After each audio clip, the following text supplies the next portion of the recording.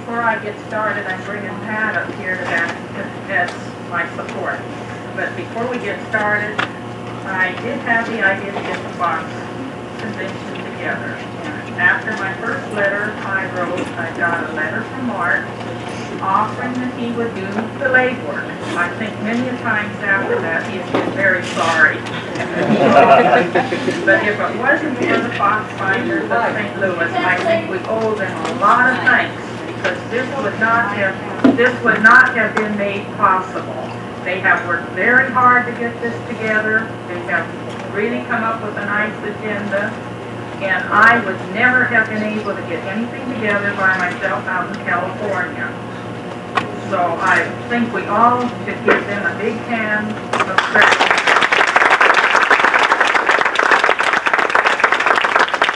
Okay, we will start on this, and like Mark said, if there's any comments, we will do the best we can here, but if there's anybody that feels that something isn't an unsigned maybe or has found otherwise contrary to it, please speak up as we go through this.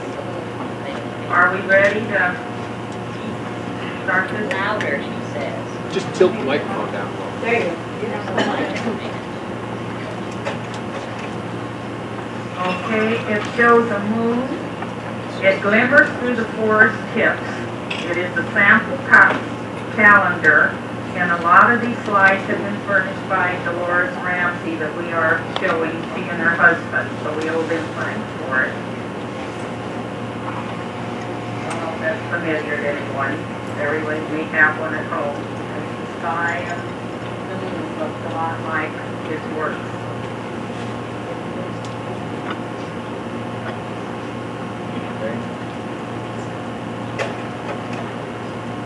The next one says, endowed by nature.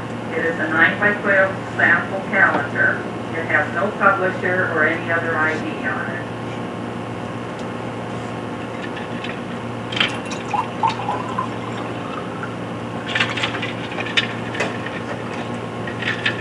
This one is browsing by the roadside. It is a sample calendar. No publisher or ID.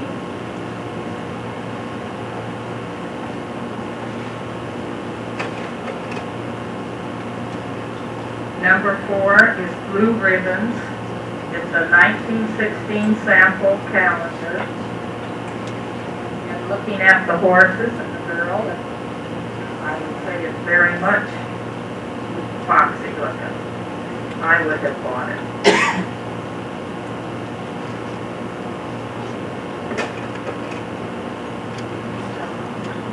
This is Discovered. It's 8x10 color, and it has a registration proof. It has no ID of any kind. It looks even possibly that it could be a TV fox, if not a fox.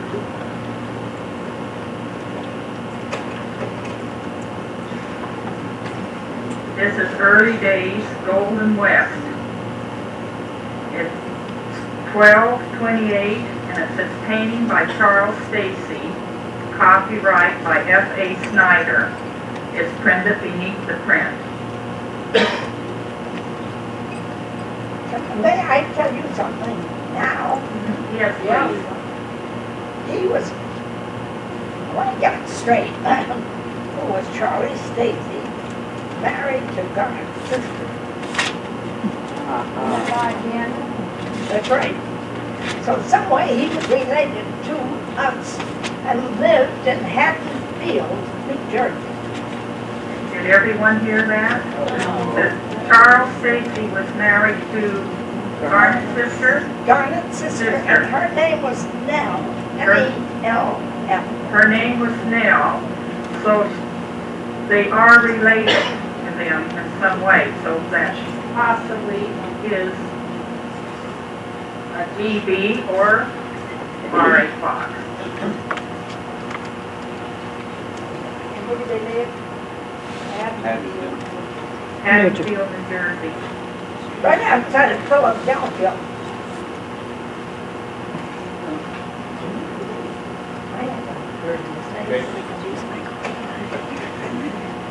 This is an atmosphere of peace. Printed for Reliance Picture Frame Company. It's printed on the print.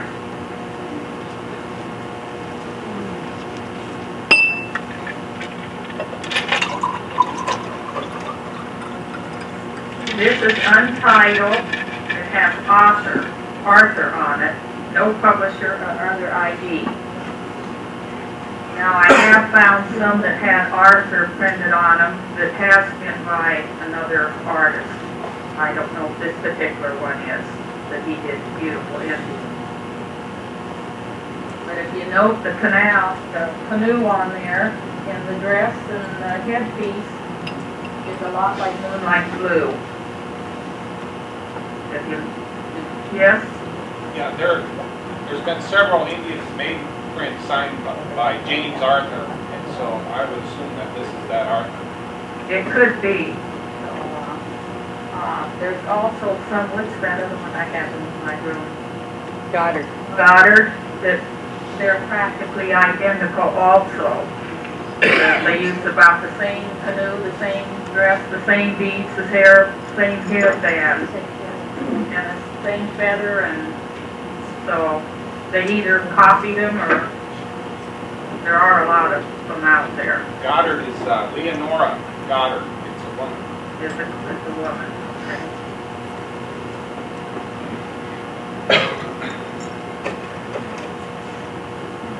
This is untitled, no identification of any kind on it.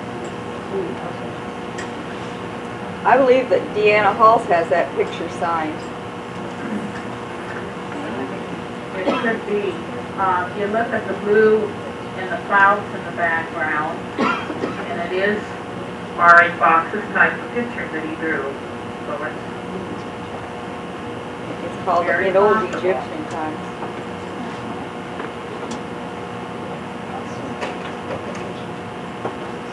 this one is the Golden Harvest. It's a 6x8, no identification. That's in English.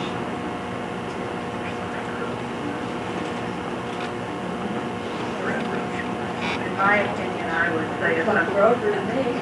yeah, in RAFox, and just an opinion. If I saw it somewhere, I would pick it up and hold on to it, hoping a signed one would show up.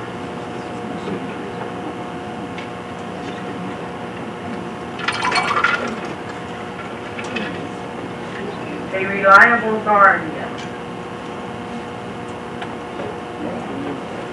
No, I jumped ahead of myself. It's Lover's Bower, and it is in a fan that they got it.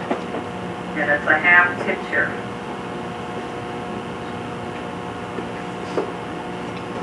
And that looks like a lot of good too.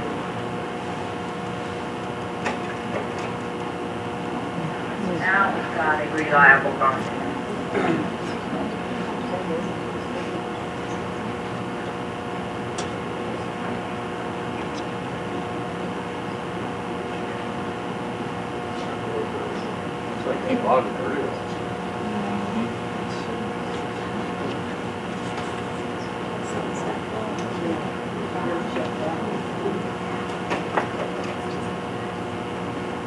This is a tense moment.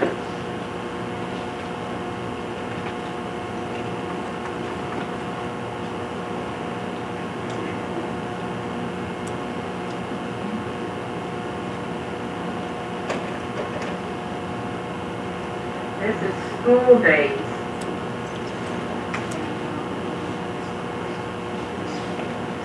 In my opinion, it looks real foxy.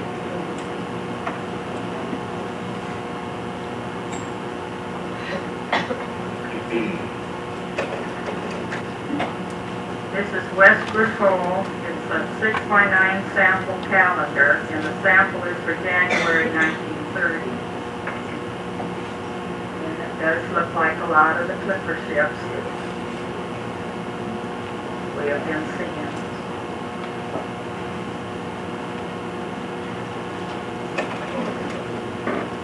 This one is untitled. The only thing that threw me off a little bit is the little house back there. the light in the window.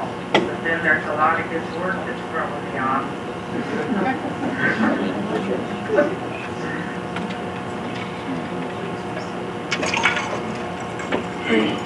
This one is also untitled.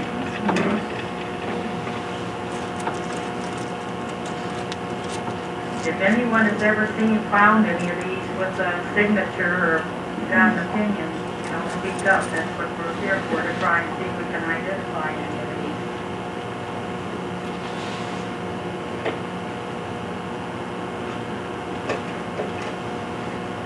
This one is Paul Revere. It's a sample 1916 calendar, and an attached card on it describes Revere and quotes from Longfellow's poem.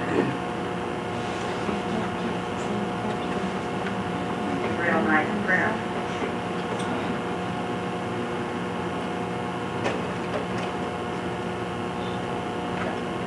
This one is Glorious Solitude. It's a 1930 calendar. And it was made for an A.L. Willows in LaBelle, Missouri.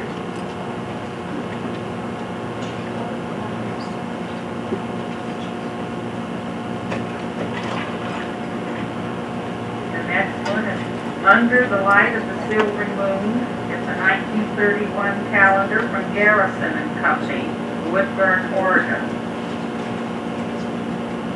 And it definitely looks like either Turner or that we're been getting, or Fox. So they're trying, is what they're doing. We have. This one is untitled. Those cows look real familiar.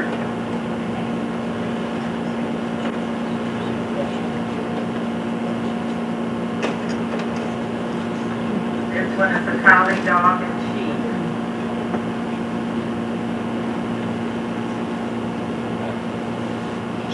Supposed to be. This is a girl jumping horse over the fence, and it's signed John H. Gilbert. It's a very fox-like print. And now we all go out and look for Gilbert. This is a sample calendar for home and country. It's a 6x8 picture. I have found that sign AP. Initial A, King. Okay, that kind of clears us up. Everybody hear? No. Hear that? No, I didn't hear it. A King. Yeah. Wow. Yeah. Yeah, Mary, I think we have that one for one similar, and it's signed George A. King. Then she has A King, so they probably have the George out on it. That takes care of that one. Thank you. This one is The Call.